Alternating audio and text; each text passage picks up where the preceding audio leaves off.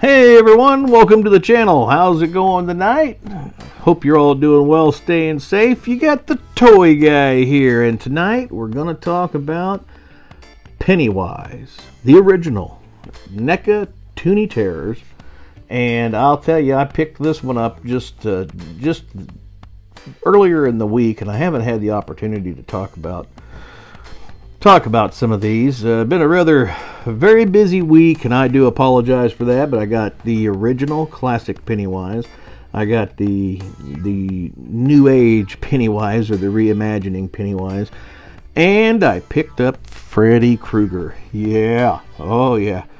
And it's been, like I said, very busy. I did manage to do a few toy hunt videos this week. Me and the kiddos, we went out and about and did a little filming.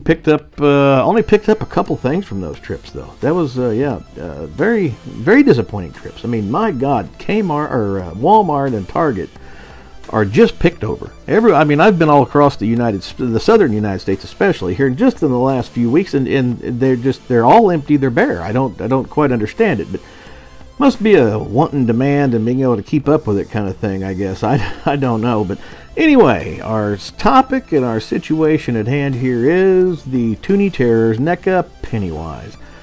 The original. And he also comes with a balloon, much like the other It. And it looks like that's the only accessory this guy has.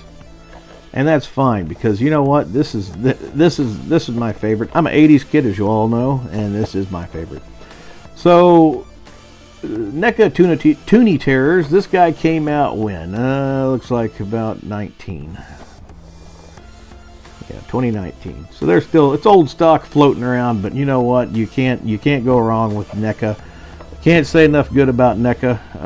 They are, without a doubt, the leaders in action figures and toys for the horror fan. Of course, they also have amazing, Ninja Turtles, and I mean, you name it. NECA has put it out, or they got their fingers in it, and it's a great.